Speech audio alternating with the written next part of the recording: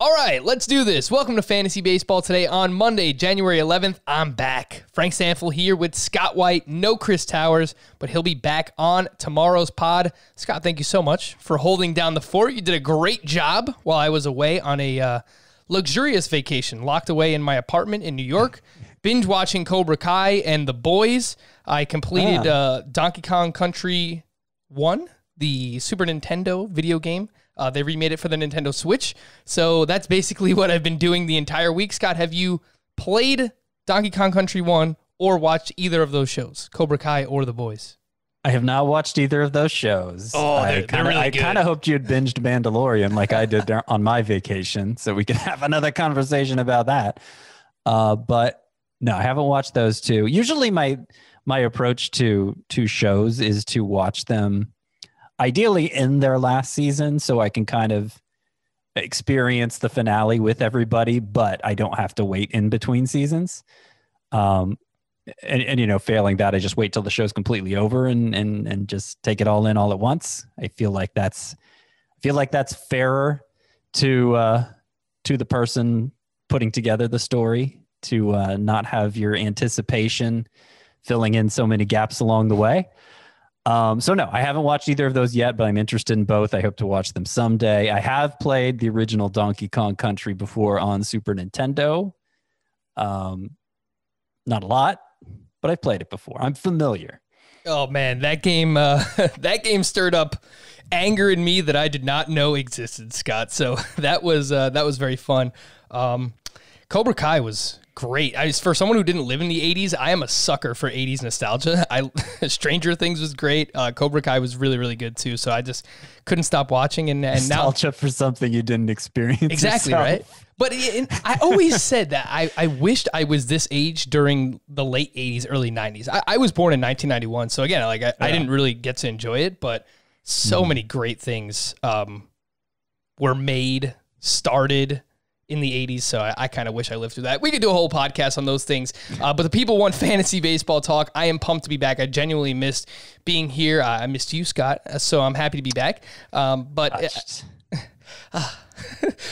especially excited because January really marks the transition for everybody into fantasy baseball. I see people being more active on our Facebook group and people asking more questions and emailing us as well. So really excited to get into it. We do have a move that happened. We had Kyle Schwarber signed with the Nationals. We have a few other notes that we'll get to as well. But the main point of today's podcast will be what you missed in September while football was going on. So if you just finished fantasy football, yes, the playoffs are still going on, the NFL playoffs, but you might be coming back and you want a little refresher. What happened in the month of September? Scott wrote an awesome article, so we'll look over some of those things that happened there. We have a few dynasty questions that were emailed to us, fantasybaseball@cbsi.com. We'll get to those a little bit later on in the podcast as well.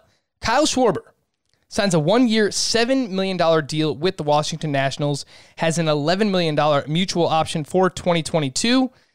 Nationals manager Dave Martinez has indicated that the early expectation for the batting order will be Trey Turner leadoff, Juan Soto batting second, Josh Bell batting third, Kyle Schwarber batting fourth, cleanup spot, and Starlin Castro batting fifth. The ADP this time last year for Schwarber, 133. He was a top 150 pick. He was coming off of a top 20 outfielder season in both roto and head-to-head points in 2019. And then this past season, didn't really live up to things. Batting average plummeted, hit more ground balls, strikeouts. Just a really, really streaky hitter. So what do you think about this signing in general, Scott, and the value for Kyle Schwarber? I mean, it's possible he bounces back. He's still in the prime of his career. 2019 was a career season, which is part of the reason he was targeted so high.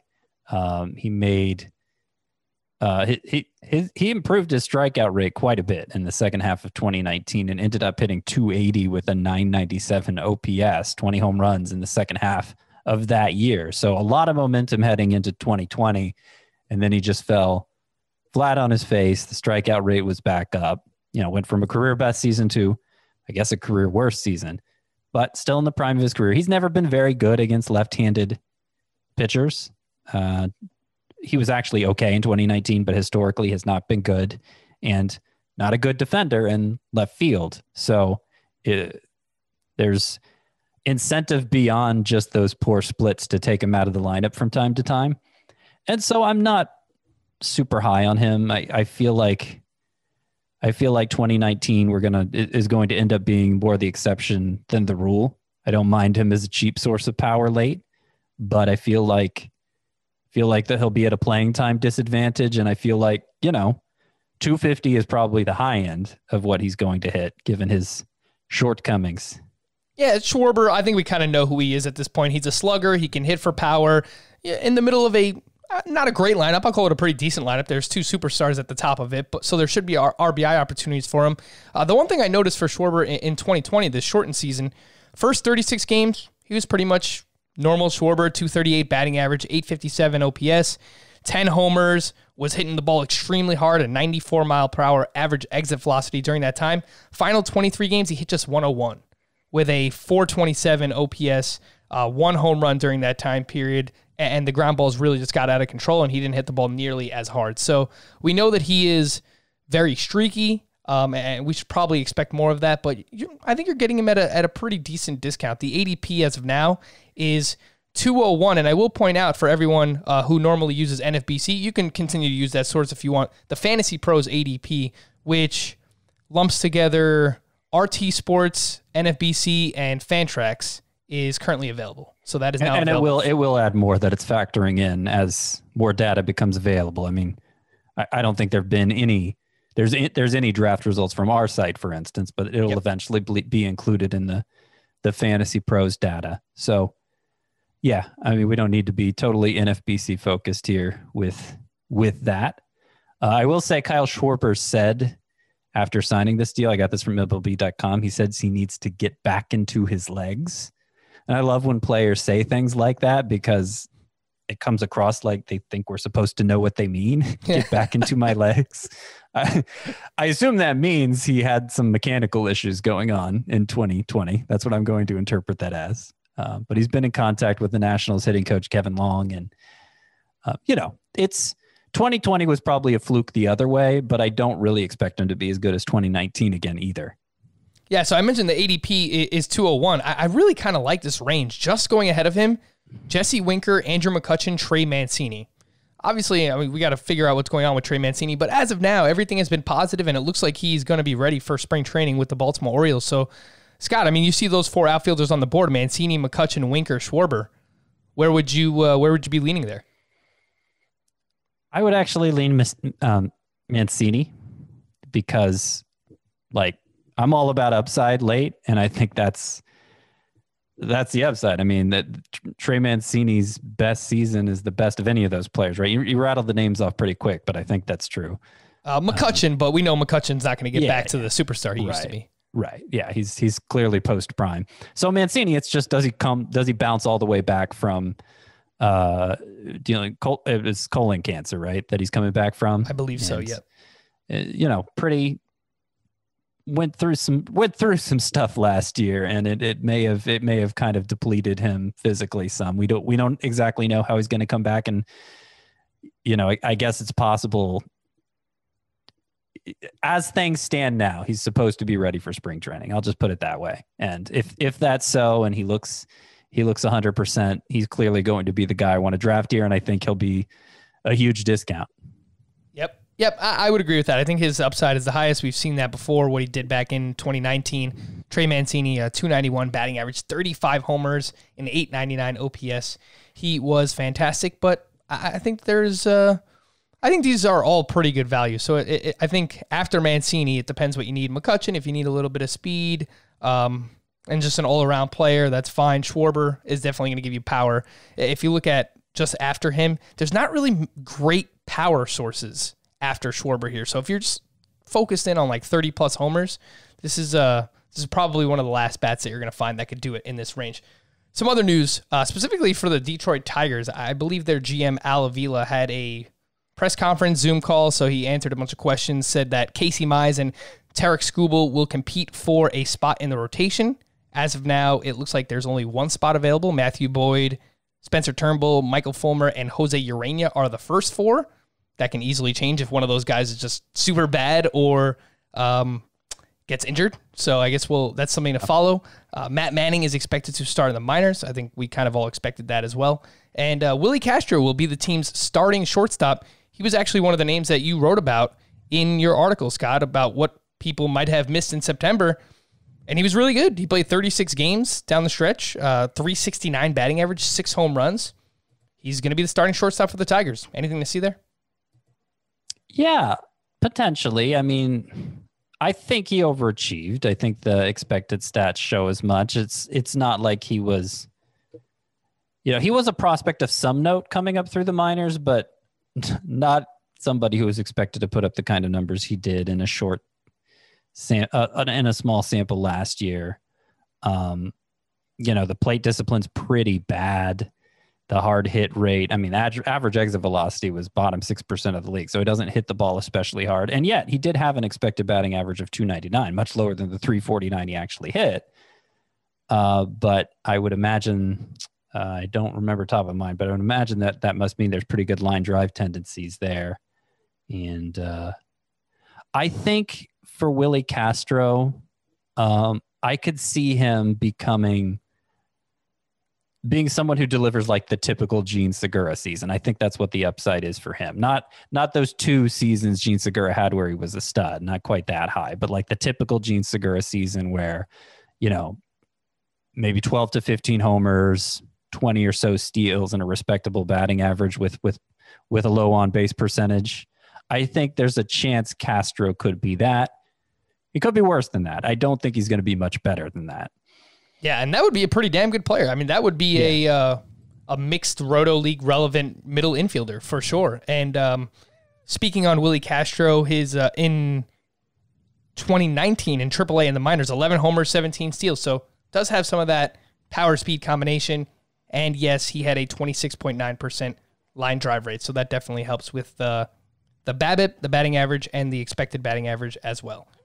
Japanese starting pitcher Tomoyuki Sagano, who some people were excited about, will return to the Yomiuri Giants for the 2021 season.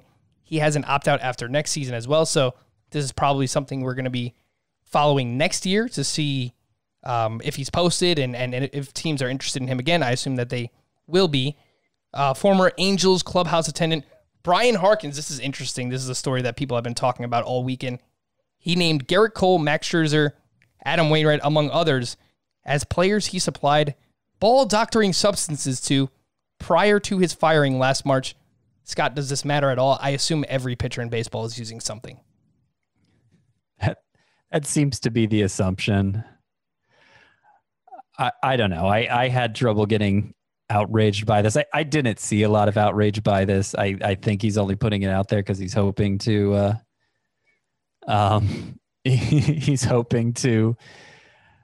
I guess get back in somebody's good graces by exposing this scandal. But I just think people are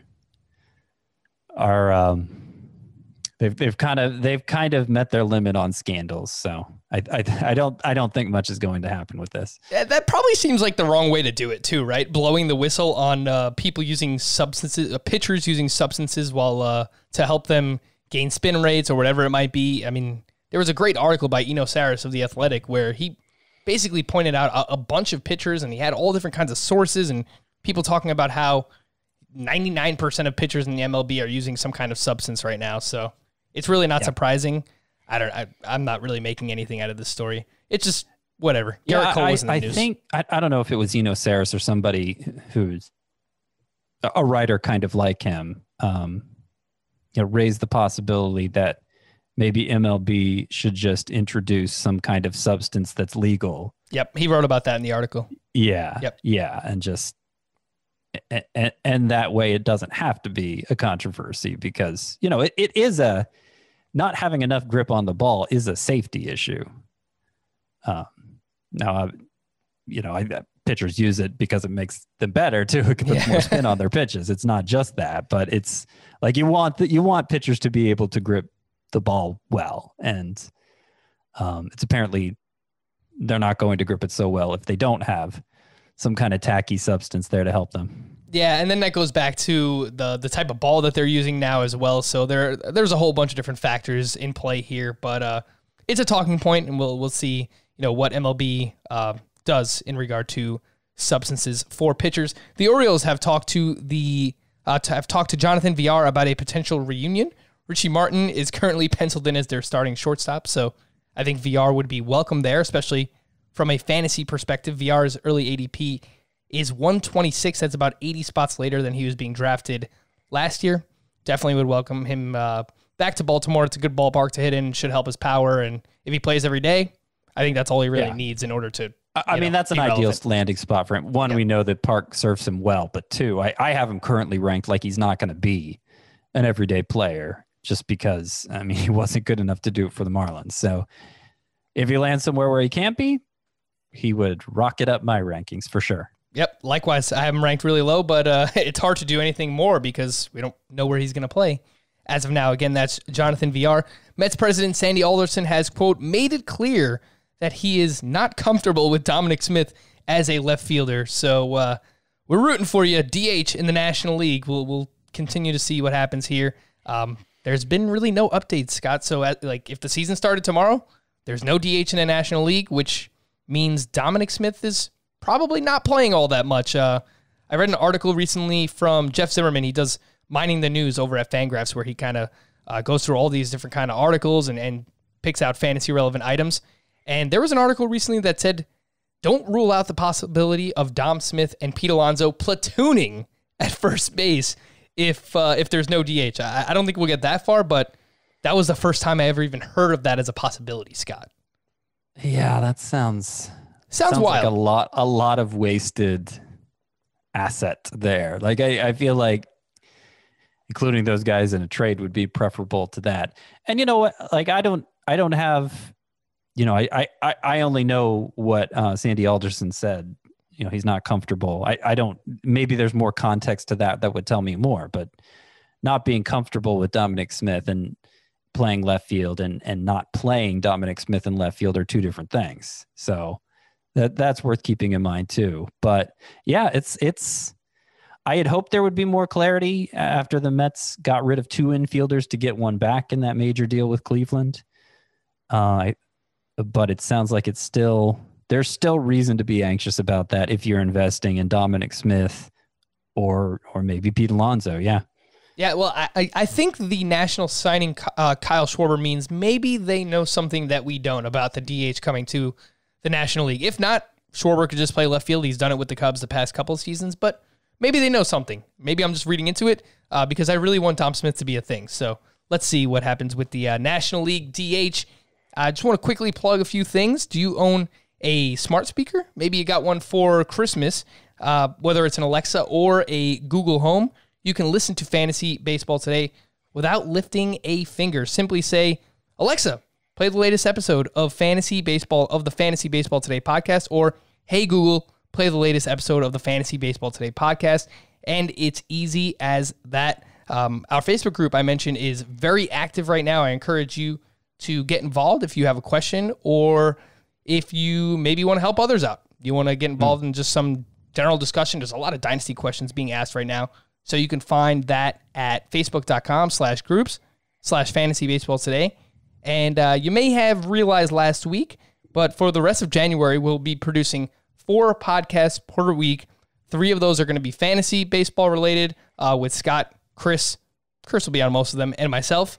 You'll hear those Monday, Tuesday, and Thursday. And then we'll have a bonus baseball podcast with our friends Danny Vietti and former Major Leaguer Will Middlebrooks. They have great guests on every single week. Last week they had Marcus Stroman on, actually. And maybe I'll clip out a segment of that because he was talking about some new pitches that he's been working on and changing up his pitch mix. So that's something that could definitely be relevant for Marcus Stroman and fantasy baseball alike. Things you missed in September. A lot of people paying attention to fantasy football throughout September.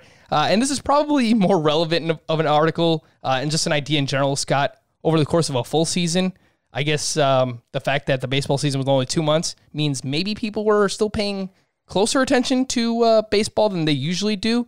But I thought it was good to just kind of let's bring some things up that we remember that happened and remind people here and kind of talk this out from a fantasy perspective. So we'll start off with some of the bad before we get to the good. But Luis Robert, I think, is going to be a really big talking point all offseason and leading up to drafts in March, Scott, because he was really good. I mean, he took the league by storm, looked like he was going to run away with the American League Rookie of the Year. Looks like maybe he's trending towards being a second, maybe even a first-round pick for fantasy purposes, and then just completely crashed and burned in September. So I guess remind people what you saw and what happened with Luis Robert, and are you comfortable with taking him? His ADP right now is 40, so 12-team league. I mean, that's the back end of the third, early fourth round. What do you think about Robert there? Well, clearly that ADP, I assume you're getting that from Fantasy Pros or NFBC? Yeah, so Fantasy Pros, all those sources combined, ADP is 40 overall for Luis Robert. Those are the numbers you're citing, because NFBC sells out pretty hard for upside, generally.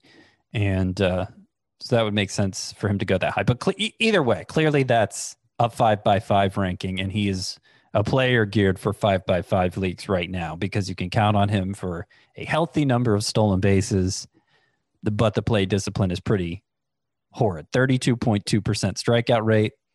Doesn't get much worse than that. Stands to reason he ended up hitting 233. Actually, the expected batting average was 226. He definitely showed he can hit the ball hard, and like the power is going to translate. He's going to run a lot, which was one of the questions that we had about him coming into the season, given the White Sox history with some potential base stealers who didn't live up to it. Like, the power speed is going to be there. Is he going to become a disciplined enough hitter to be respectable in batting average? I imagine he will someday, but in what's going to be his first full season,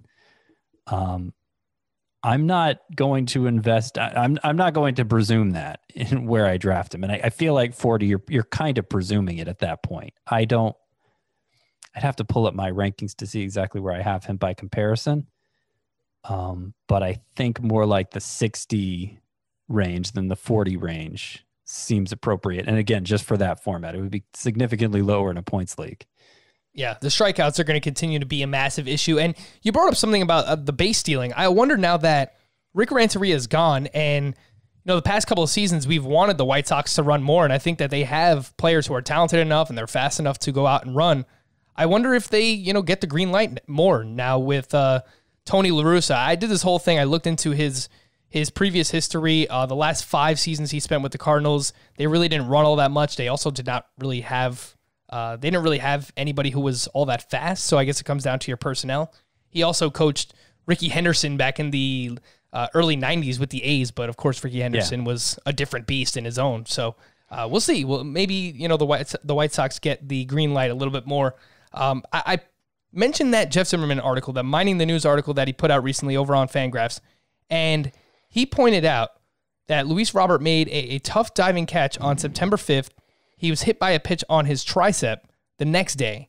He didn't play September 7th, so he had the day off after getting hit by the pitch.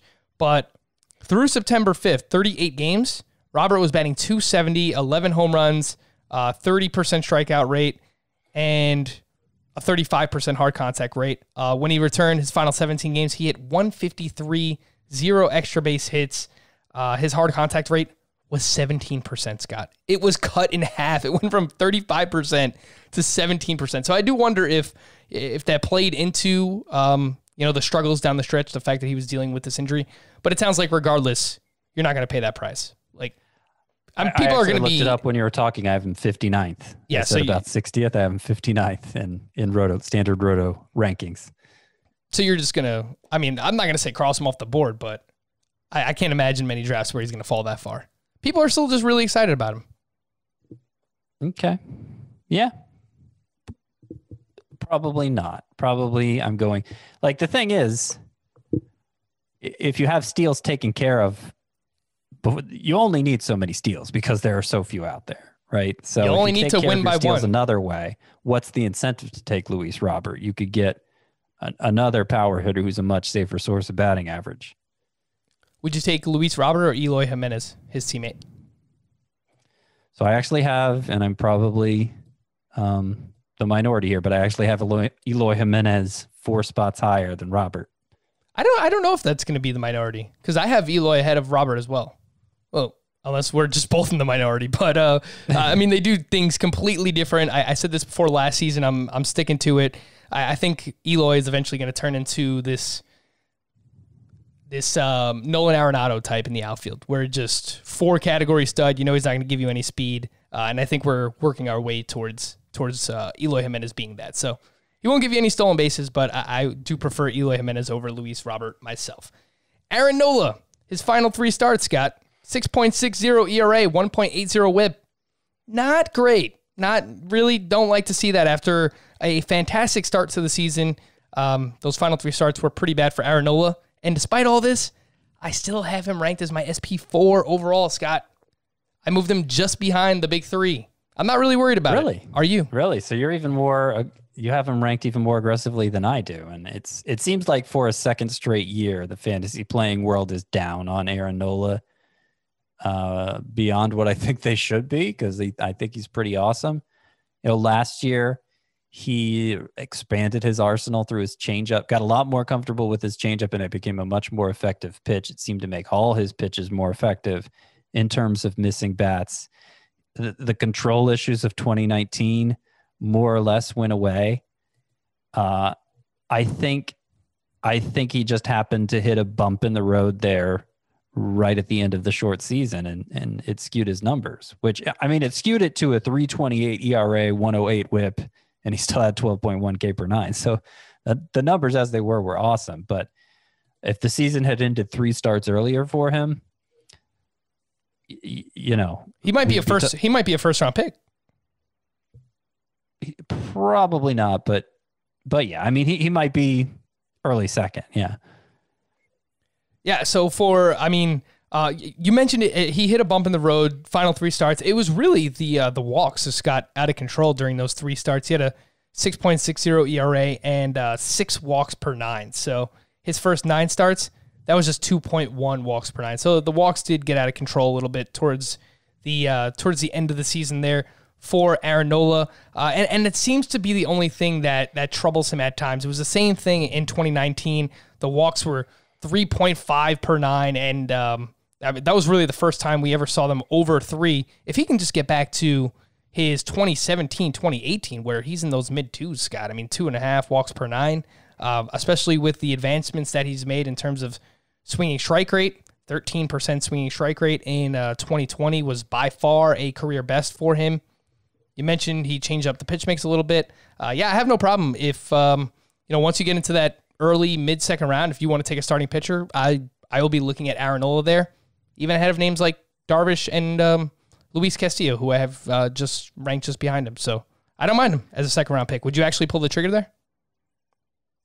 Yeah, I think I wouldn't hesitate to do it. I have Nola in my second round too. I think I have Lucas Giolito in that same range. I can pull it out. I got my rankings right here. Well, you didn't mention Bauer. Bauer's my number 4. How I feel about Bauer. You're not going to be deterred from being scared of Bauer. That's fine. I got Bauer, then Darvish, then Nola, then Giolito, all in the middle of the second round there. So yeah, there's a good chance I'll draft Nola a fair amount. Another pitcher named Aaron, or Aaron Savale, his final 6 starts. Man, remember, it was basically as soon as I made that proclamation here on the podcast, got Aaron Savale over Tyler Glasnow rest of season. I remember it like it was yesterday, because as soon as I said that, Tyler Glasnow became awesome and Aaron Savale became the opposite. Those final 6 starts, a 6.62 ERA, 1.68 WHIP. What did you see during those final 6 starts that people need to remember heading into the season? Well, I think they need to remember that he allows a lot of contact, and it's not the kind of contact you want to allow. It's not a lot of ground balls. He's he's not really a big bat misser, and he's not a really big ground ball generator. And I feel like you need to be one or the other to be a reliable fantasy option. Like, he's not terrible at either, but he doesn't excel at either. So you get a 392 xFIP from him, a 411 Sierra. They were even worse in 2019. And I just think that's pretty middle of the road. And I don't totally understand. There seems to be a lot of enthusiasm for him among fantasy analysts at large. I don't totally understand that. I think he's competent. I think he's solid. But you know, you're gonna get some good and bad with him, and I don't think he's going to be somebody who's going to put you over the top. I mean, even in terms of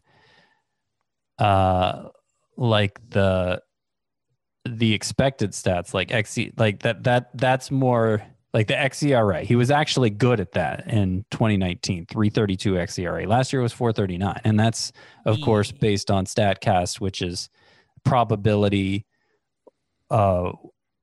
where the actual batted balls go, whether they should fall as a hit or not. So, you know, he didn't even excel at that last year. It was actually worse in that than something like xFIP that I usually cite. So there's not a lot here for me to get excited about with Aaron Savale.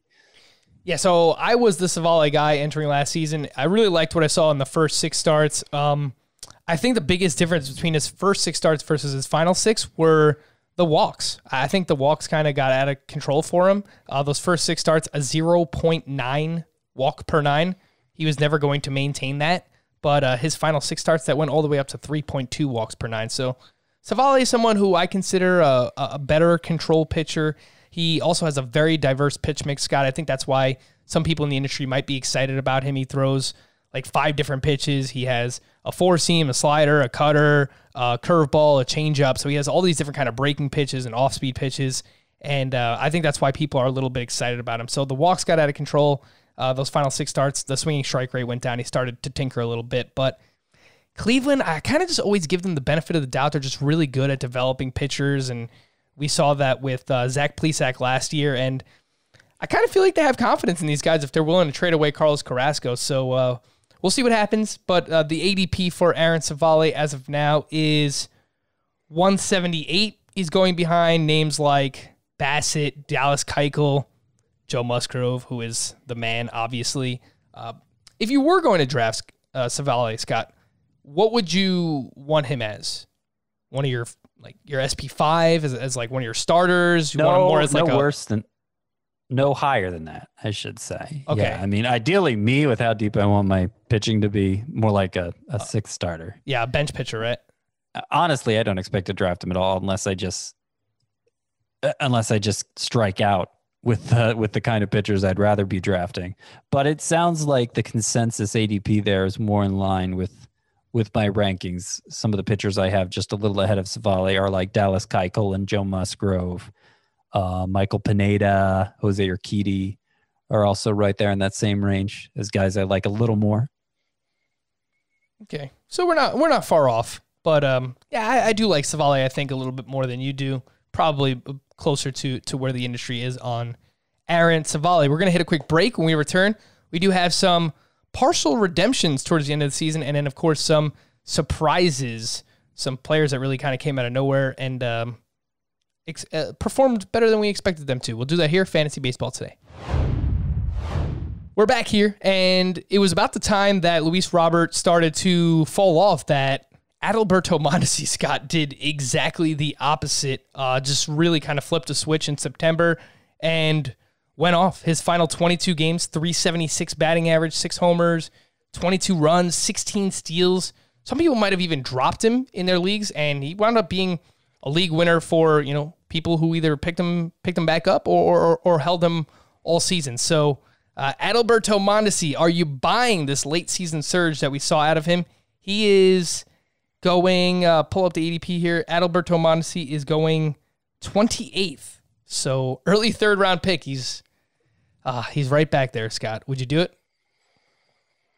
Would I do it? Early 3rd round pick. Of course, in Roto only. Yeah, we're not drafting him that early in a points league. Of course, a bit like probably the single player with the biggest difference in value between the two formats, because like his 24 steals in a 60 game season.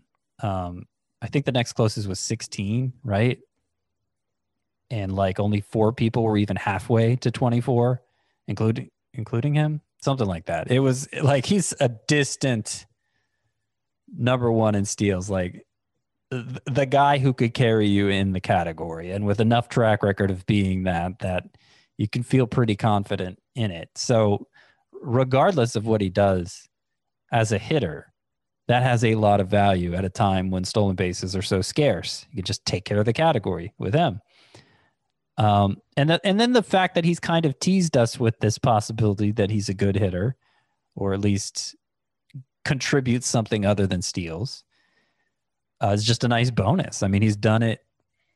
Obviously, September, the ridiculous month he had in 2020, and then the second half of 2018, I believe it was.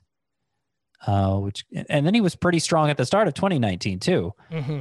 So the thing to remember about him is he played with a torn labrum. He was coming back from a torn labrum last year. So maybe that explains why August was so bad relative to September.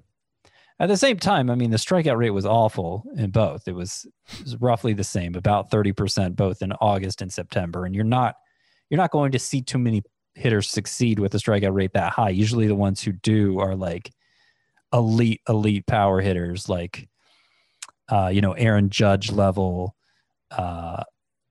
maybe like a Jorge Soler could get away with striking out that much. Miguel Sano, not usually a guy who, just has a modest amount of power like Mondesi. So I'm still skeptical. He's going to be more than. I'm still skeptical he's going to be even a decent hitter. I think there's enough power there that if he's, hitting 225, 230 with all those steals, he lives up to third round value in this one format. I think it's possible. So let's see. Let me see where I actually have him ranked. I have him ranked 31, so I'm there. But like, I don't think he's who he looked like he was in September. I just think September was a reminder that he's probably good enough with all his steals to justify that kind of investment. But Scott, would you do it? Would I do it? Well, I mean, I'm ranking him 31st, so yeah, I think I would. If you started your draft, say, you had the 5th pick, and you start with either Jacob deGrom or Garrett Cole. You start with 2 pitchers. Would you take Adalberto Mondesi in the 3rd round of a roto draft as your first hitter? I might, because then you got the biggest scarcities filled with your first 3 picks, high-end starting pitcher and the best base stealer. Now, if I got like Ronald Acuna or Fernando Tatis in the 1st round, I already had a big advantage in steals from them. Well, obviously Fernando Tatis doubling up on shortstops probably want to do that. But the point is the steals. If you've already taken a big bite out of the steals apple, when round 3 comes up, you're probably not going Mondesi. But if you have none at that point, it's something I would definitely consider doing. I suspect in most of my drafts, regardless of format, round 3 is I'm going to go pitcher in most of them. But if it's a draft where I happen to get a pitcher in round 1, maybe not. Yeah, I thought the point you made about his shoulder injury was probably, for me, the one that stood out most. And it's something that we've seen. Conforto, it wasn't a labrum.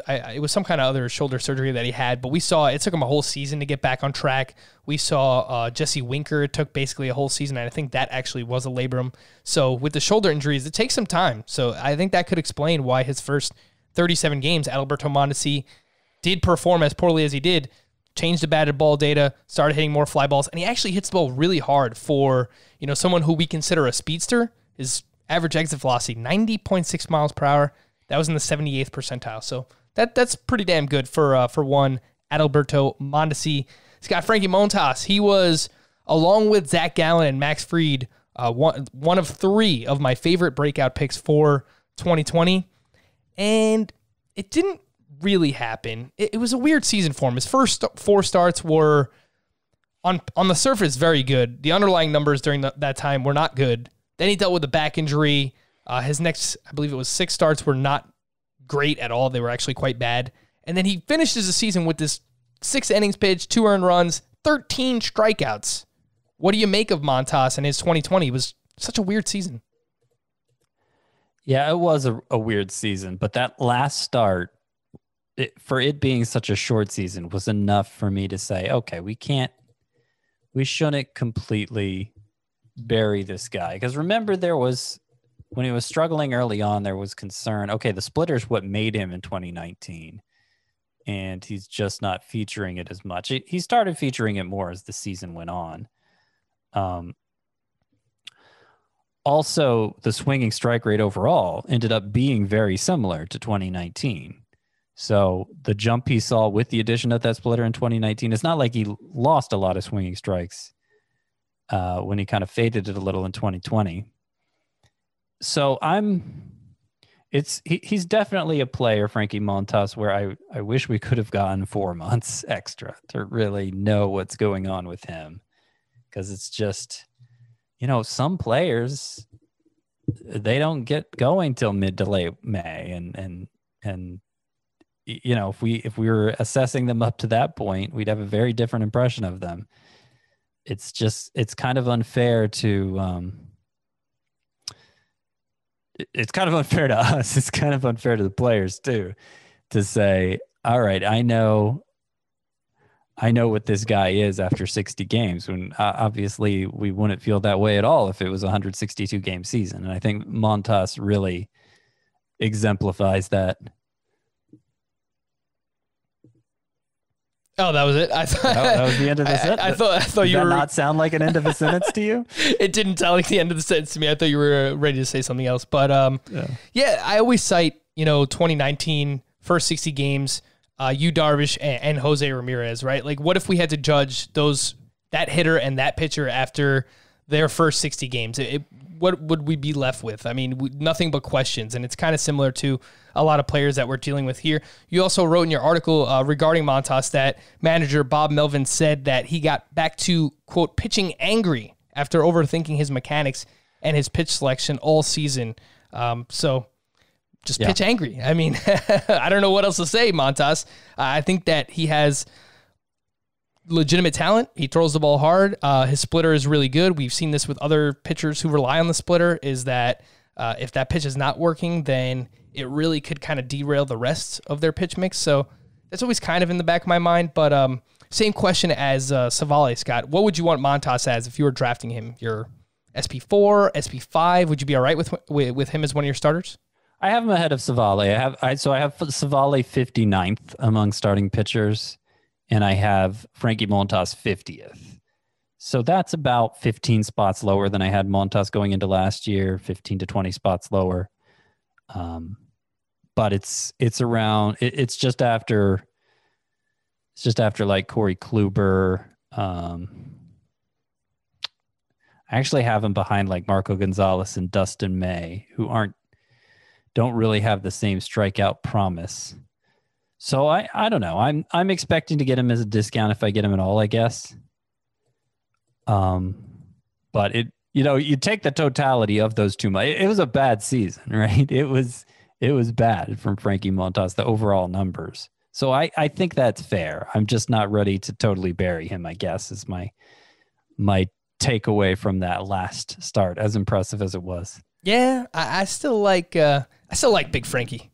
Him and Savale, I wouldn't mind having as, back into your rotation. If you're in a roto league, normally I start 6 starting pitchers. If one of those guys was my SP5 or SP6, or especially as a bench pitcher, that would be awesome. But I wouldn't mind them being towards the back end of one of my starters. I still do like both quite a bit. Let's do a little bit of rapid fire with some of these surprises that we saw the final month of the season, Scott. And Jared Walsh, 9 homers over his final 20 games of the season. He came up for the Angels. The current ADP for Walsh is 194. He's the 23rd first baseman off the board. You get him pretty late as like your corner infielder. Are you buying what we saw down the stretch from Jared Walsh? It's difficult to go that far. I think Where'd you say 194? Yeah, he's going just behind Josh Bell, just to put that in perspective. Yeah, no, I have him 234. So I guess others are higher on him than me. I give him a chance because it wasn't just that he hit a bunch of home runs in a short period of time. He ended up with 9 and 108 plate appearances. But he struck out only 13.9% of the time. And when we first saw him in the majors in 2019, it was 40.2% of the time. So we're talking like 13.9 is nothing. 13.9 is that's like in his prime Jose Altuve, right? That's a ridiculously low strikeout rate. Yeah, that is about what I guess Jose Altuve's had lower than that. But the last 4 years, he's been right around the level that Jared Walsh did in the short in 2019. Now, Walsh was between 25-30% strikeout rate for most of his minor league career, not very good. So we're still talking about this stretch of 108 plate appearances where he was something different, and how much do we want to put on that? But like, if a guy with power, which he clearly has, if he can keep the strikeouts down, good things are going to result from that. I'm just skeptical. Because of the sample size, because he's a guy, 27 years old already, and he's only now getting a real shot in the majors. And he doesn't walk much, so there's not much to fall back on if he can't keep the strikeouts down.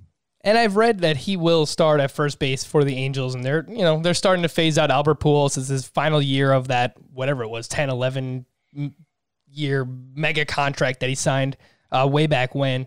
But it seems like Walsh is going to get the opportunity to play every day. Steamer seems closer to you. The Steamer projections on Fangraphs still has Walsh projected for a 29% strikeout rate. If that's the case, the batting average will likely be suboptimal. Scott, going 3 picks apart, would you rather have Walsh or Trey Mancini? Mancini, for sure. Alrighty, good to know there. Let's stick with the Orioles. Your boy, John Means. You've talked about him a lot this offseason, but in case other people weren't listening, final 4 starts for John Means, 1.52 ERA, 0.63 whip. Remind the good people out there, Scott, why you are such a fan of John Means, and many people are, as a late-round sleeper for this season.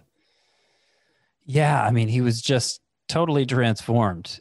From the beginning, his fastball velocity was up 2 miles per hour. That's a huge jump. I mean, he went to being this fireballing lefty when he was already had amazing control. It's already a great strike thrower. And then he added this velocity onto it. And it didn't show up first in his ability to miss bats. His first six start, it was just a 9% swinging strike rate. But then the last 4, it jumped to 15.7%. That's opposite ends of the spectrum. That's like bottom quarter of the league to, top 10 swinging strike rate for John Means. And like you said, that led to a 152 ERA, 0.63 with 11.4 strikeouts per 9 innings in those final 4 starts. And so like it just really, I don't know what led to the jump in velocity in the first place, but if it's here to stay, then with his control, I think the outcome could be pretty exciting, as he showed in those final 4 starts. Yeah, and I'm pretty excited about him too. I guess the one thing that you can say to throw some cold water on the John Means love is just the division that he pitches in, and the fact that his home ballpark is Camden. So you worry about those things. Has to face the Yankees. Red Sox lineup is still pretty damn good. Blue Jays are up and coming. So you worry about that. But, if he pitches this well, if he's throwing this hard and with this type of control and getting as many swinging strikes as he did during that stretch, then it might not matter who he's facing. So definitely a late round name to pay attention to. What about another pitcher who's going pretty late? Brady Singer, Scott, final 4 starts. And I remember 3 of these starts were great, and one of them wasn't. And I believe it was either championship week or the second to last week of the season, the semifinal week, because so many people were relying on Brady Singer, and he let him down in that one start. But during those 4 starts, it was a 1.50 ERA, 0.71 whip for Brady Singer. I think he did something different during that time, right? That helped him kind of get to this level? Yeah, he changed his pitch selection. He kind of ditched the changeup and just went fastball slider. And apparently he was working on tunneling those 2 pitches, which if you're not familiar with the term, it's making them appear similar out of the hand, so that the batter, fooling the batter in that way, so that they don't have enough time to adjust because it looks so similar out of the hand. And it seemed to work for him. It seemed to work for him because, 3 of the final 4 starts were awesome. And like really the overall numbers were strong too. 4.06 ERA, 1.17 whip, 8.5 K per 9 for a rookie pitcher. I mean, I feel like normally that guy's getting hyped more than Singer seems to be. Ground ball rate was elite. So he certainly has that going for him. I don't know. I don't know if he can just continue with this fastball slider thing, or if it's just a building block, then he's going to work back in the changeup and maybe even get better from here. I don't know, but it seems like he's pretty good just the way he is. And, certainly I'd take him as like my number 7 starting pitcher. 7, 8 would be great. Yeah, and he was a high draft pick, right? Like he's a legit prospect. First rounder. Yeah, first rounder in 2018. So it seems like there probably should be more hype around him. I would like to see a third pitch, something to pay attention to throughout spring. But he was considered like a high floor prospect versus the ceiling. Like he's not supposed to be a big bat misser, but 8.5 for an elite, 8.5 K per 9 for an elite ground ball guy, and certainly the 9.4 K per 9 he showed in those final 4 starts. I mean, maybe he'll end up being better in that area than expected. And going even later than John Means. Means has this early ADP 213. Brady Singer down at 233. Last name I wanted to bring up, someone who I imagine is going later than both of those names. Yeah, way later, over 100 picks later. Adbert Alzolay. Came up in 2019 for the Cubs. I'm not sure that he was like a big name prospect, but had some interesting minor league numbers in terms of the strikeouts at least. And he also featured this new slider over his final 2 starts where he was pretty damn awesome, Scott. And, they're in a transition period right now, the Cubs. It looks like he's going to have a spot in the rotation. Yeah, I think it's Alzolay, first of all. Okay. Adbert Alzolay. But I'm buying in hard here because that slider, he didn't have it. He didn't have the pitch, and now it's his best pitch. And like he was getting by okay without it. I think he allowed 1 hit in each of his first 2 major league starts in 2019, and he kind of got some hype in fantasy because of that. They were both short outings, but 1 hit in each. It's kind of exciting. But then last year, introducing this slider, and it looks like a pitch that's just going to pile up whiffs for him. And he ended up in his stint with the Cubs. Now, it was only 21 to 3rd innings, but he had 12.2 K per 9 because that slider was so transformative. And he is going to get a shot, it would appear, since the Cubs are kind of, not looking to invest much in the major league roster right now, it looks like. So, I put together last week, I spent the majority of last week putting together my top 100 prospects. And, I kind of like to pile at the end of my top 100 picks, guys who are maybe wouldn't show up on other people's top 100 list, but they're so they're ready to contribute right away. They're going to make an impact in the current season, and I think there's a chance they could end up being legitimate assets. So I made sure to get Adbert Alzolay in my top 100 prospects, and I think he's closer to 90 even than the end. I think we could look back and say, wow, I was too low on Alzolay. That's kind of what happened with Tony Gonsolin, where I wanted him in there because I thought there was a chance, but he wasn't like this huge prospect. And now it's like, I could have been even higher on him. I think looking back, we might end up saying that about Alzolay because of this new slider. And he's free.